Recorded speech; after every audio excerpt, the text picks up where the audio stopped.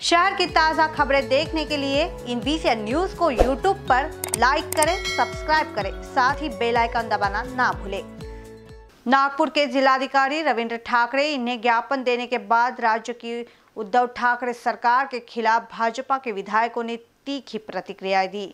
इनबीसीएन समक्ष दी है, पेश है हमारे संवाददाता संजय मीरे के साथ की गई बातचीत।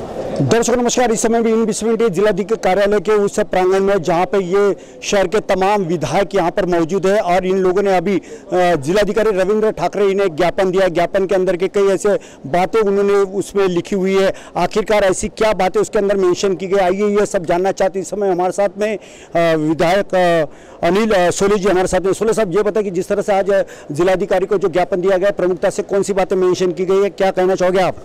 अभी तक के भारतीय जनता पार्टी ने 2 महीने लॉकडाउन के हो गए जी।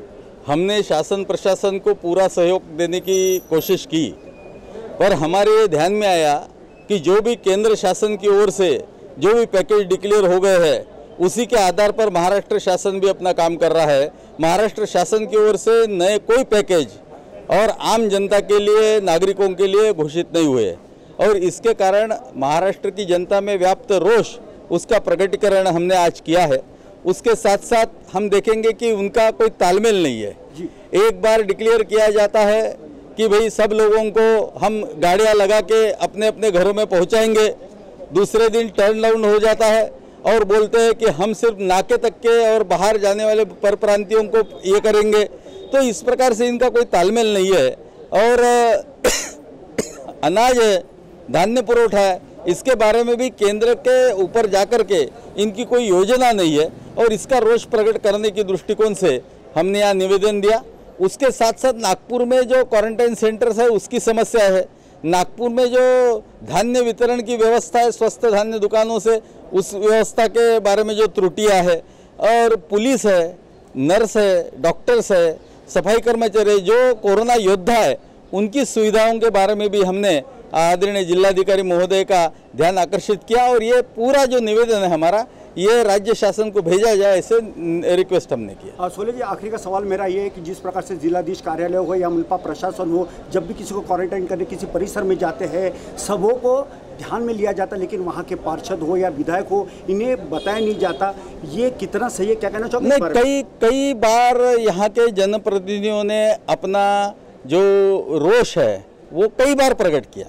फिर वो विधायक रहे, वो नगर सेवक रहे, वो मनपा के पदाधिकारी रहे, इन लोगों ने कई बार ये बात उजागर की है कि प्रशासन ना कांटेक्ट रखता है, ना प्रशासन संबंध रखता है और कोई चीज़ का जवाब नहीं देता, कुछ सुझाव नहीं लेता। तो इसका रोष जनप्रतिनिधि में व्याप्त है।